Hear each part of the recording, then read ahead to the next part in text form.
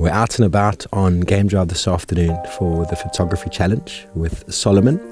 The guys from Canon are out and about as well with us, and they are judging him on his parking ability, his framing of all the animals. And this afternoon seems to be a highlight for birds, which, as we know, is quite tricky. Definitely get into the right spot, especially in a vehicle as long as this, to make sure that you position everybody so that they're able to take photos of birds. It's not easy, but Solly's doing an absolutely fantastic job this afternoon. I have quite a strong feeling he's going to do quite well. Andrew from Canon has asked Solomon to pull over to get some images of this beautiful landscape behind us. The clouds, the rain, sun, quite a unique sort of thing, and it does take a lot of skill, and lining up these sort of shots is definitely not very easy. But it's definitely beautiful, beautiful moments to be able to capture.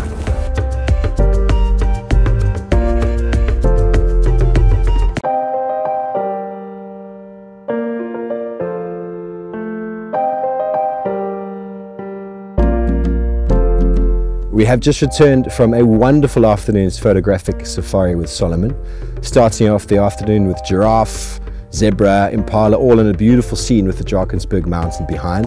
That was followed then by numerous bird sightings across the board, including the green-winged partilia, which is a very, very special bird for me.